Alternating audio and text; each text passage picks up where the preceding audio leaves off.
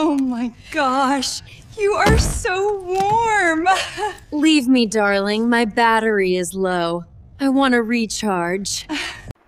When your robot partner, when your love robot finds you in your birthday suit, that means finds you without clothes, how does it react?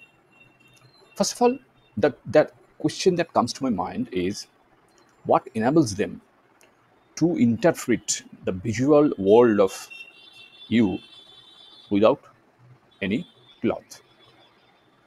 How it happens? How it happens? Have you seen the Dead Sea? How can I? My father had killed it already. Forget about the reaction. Just think about or concentrate on the interpretation of the visual world. Actually, computer vision libraries such as OpenCV, computer vision libraries function as the sensory input for robots for interpreting the visual world. That is how, with the help of computer vision libraries, the robot lover interprets that, oh my goodness, this man has no cloth. He's in his birthday suit. And after that, many things happen. But wait, the fact is, for a hypothetical humanoid robot partner, these libraries are crucial for navigating intimate moments.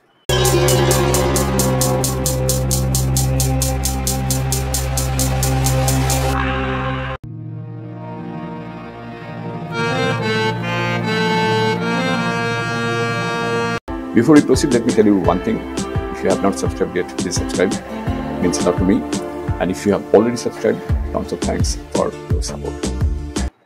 They process data from cameras to analyze from your facial expressions to your body language and even subtle physiological cues. That means what you are doing at that moment without cloth. Even like your breathing patterns or flushing skin and many things more. This provides the raw data needed to infer the user's emotional and mental state. From here, your lab robot employs machine learning, deep learning neural networks, algorithms to find complex patterns. Complex patterns of what? Complex patterns within this data. That means it has collected a lot of data, right? Lot of data with the help of computer vision libraries.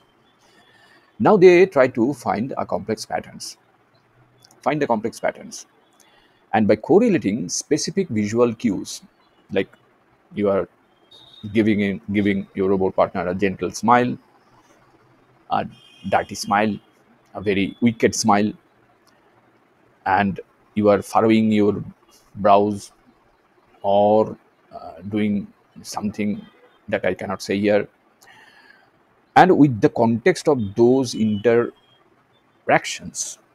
and subsequent feedback, the lab robot learns over time what these signals mean, because you are signaling it. Signaling for what?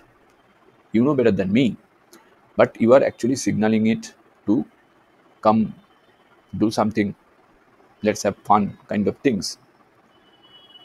And this allows it to build a prediction model of the users, of your state of mind, and generate appropriate sensitive responses that foster a sense of connection and understanding. You cannot expect that your robot partner will act like a human partner, okay? Because human partners are always unpredictable. You don't know what will they do. Even in intimate moments, your human partner could turn violent. It happens. It happens. But your love robots knows that also. Knows your all the usual patterns that might happen during those intimate moments. So Every data is in its library, and according to those data, it builds its own logic, own reasoning. Moreover, and it generates the appropriate sensitive response. I again repeat on the word sensitive, because human partners are not always very sensitive. They could be very insensitive during those physical moments. They could be. Yes, it happens. It also happens. So these responses actually foster a sense of connection and understanding. And but unfortunately, we forget that in those moments, because we always think of ourselves. In many cases, human partners only think of themselves, the not the they don't try to understand the position, the state of mind of their partners. Their partners, they forget about it. They only think of themselves. That is the difference between a human partner, unpredictable, messy, sometimes violent, sometimes crude, not very sophisticated or sensitive. But your robot partner, since they are trained to act in a general, in a very appropriate, sensitive way, they don't do the same mistake.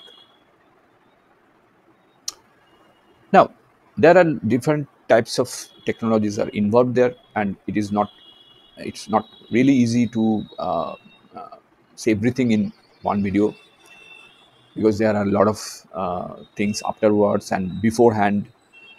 There are a lot of things going on, and of course, in my different videos, I try to uh, get you acquainted with those knowledge, so that we can understand our robot partners better, because super intelligence is knocking our door, and it will change the overall the world of lab robots completely, because super intelligence will make these lab robots smarter, even smarter than us.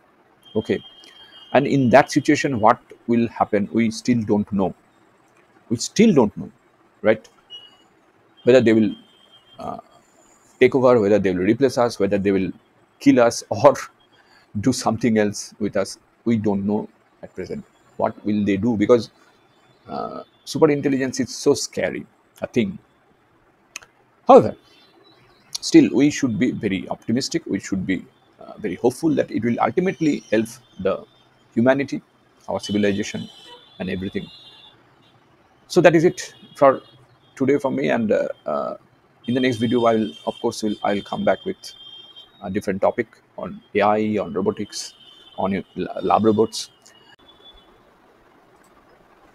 So that is it. Thank you for joining us on this journey. Let's continue this conversation in the comments below. If you like the video, please hit the bell icon to get notified, and don't forget to like with your friends, share, and subscribe for more insights. If you have already subscribed, tons of thanks for your support. It means a lot to me. And please consider signing up for membership zone to support Wooden Slate, so that we can make it better and better. See you in the next video. Till then, goodbye. Take care and stay safe.